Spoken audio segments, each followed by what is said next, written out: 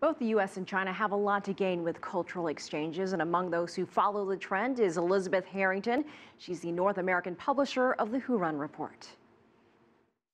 Well, it's very interesting, Elaine. There've really been two big phases in the internationalization of education in China. Going back to the 1990s, when the first group of students started coming to the U.S., they were really university students and PhDs, and they were sent by the Chinese government to modernize China, to create the Industrial Revolution in China. The new generation of students coming over are really here to help China go global.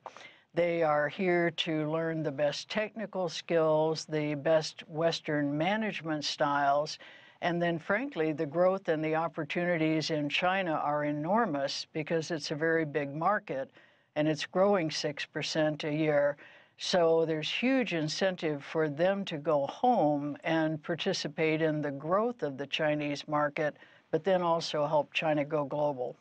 Well, talk to us more about some of those incentives and the growing lure of going back home. Is it more with business, and are you seeing it more with the entrepreneurs? Yes, definitely, Elaine. It's really two things. Let me address the government incentives first, then I'll come back and talk about entrepreneurship, which is very important.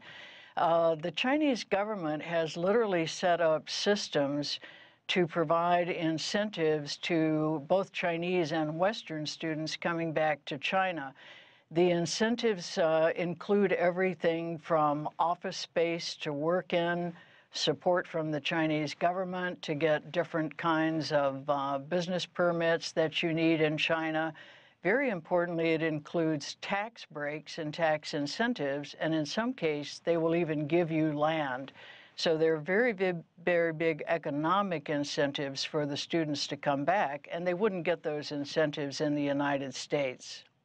Well, Elizabeth, China has long been called one of the biggest exporters of brain power. Now it seems that there's this reverse trend of foreign experts going to China to research, to work, especially when it comes to science. Yes, that's exactly right.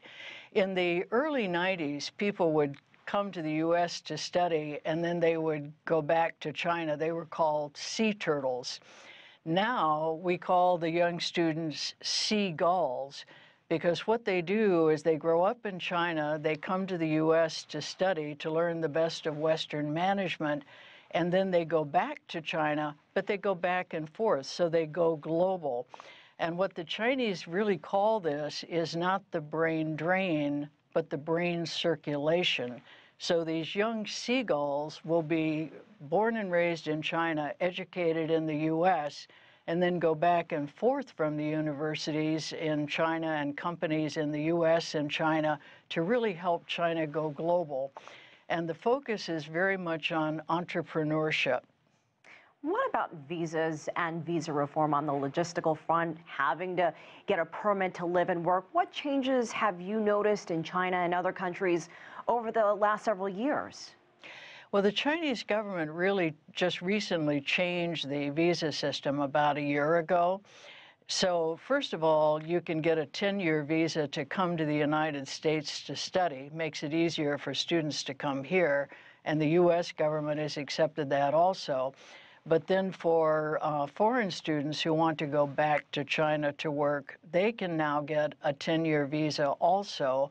And again, when they go back in special economic zones like Shenzhen, Guangzhou, Shanghai, there are actually government offices and programs that will help foreigners set up an entrepreneurial business in China. So the government is really doing everything it can to not only attract people back, but to help them be successful when they get to China. Elizabeth Harrington, thank you so much for your perspective. We appreciate your time. You're very welcome.